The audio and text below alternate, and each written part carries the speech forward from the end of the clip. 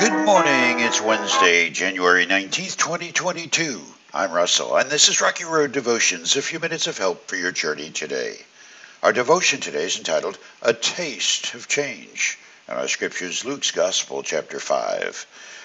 One day, some people said to Jesus, John the Baptist's disciples fast and pray regularly, and so do the disciples of the Pharisees.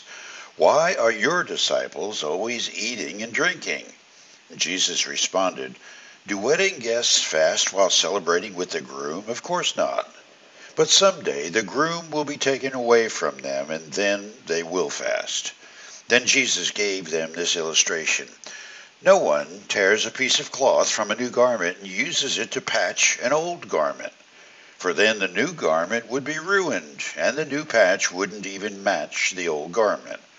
And no one puts new wine into old wineskins, for the new wine would burst the wineskins, spilling the wine and ruining the skins.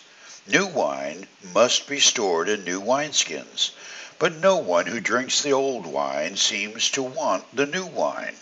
The old is just fine, they say. Jesus brought plenty of changes to contemplate and sometimes confuse.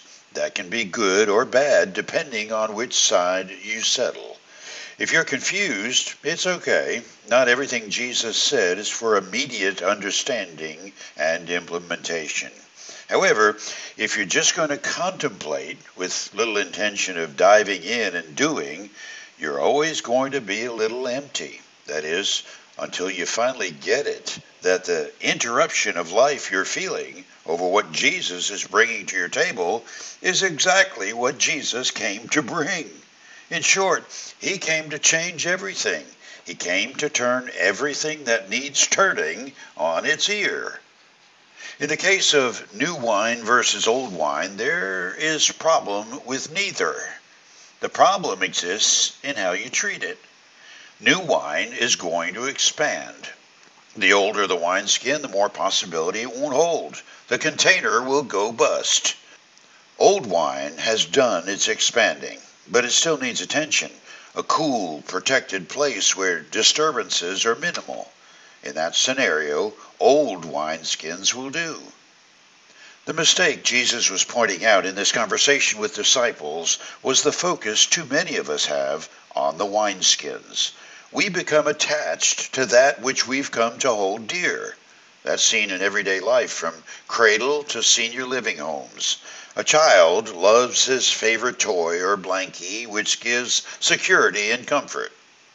An elder wants quiet and predictability, also the hallmarks of safety. A 20-something wants none of the above, only that everything should change. Giving up a comfort zone is something that rarely happens when you're talking about church. Hymns, choruses, loud clanging cymbals, and guitars will be at war in the rehearsal rooms. Praise teams will push choir seekers to the side, and the quiet of yesterday's prelude will be replaced or changed into whatever new thing hasn't yet been done. And the old, I can use that because I am that, the old will lament about the discarding of old skins, while the young push back with a get a life, we're here to show you the new you've been missing. The saddest thing to me about all the pushing and shoving is that at times both sides are right. There's a time for the new to be held in expandable minds, and a time for young minds to venerate what stands forever. The target, lest we forget, is the wine, not the skin in which it's held. For you today, got a little judgmental in you about new or old wineskins? Better check out the wine before you berate the wine master. You chew on that as you hit the rocky road. Have a blessed day.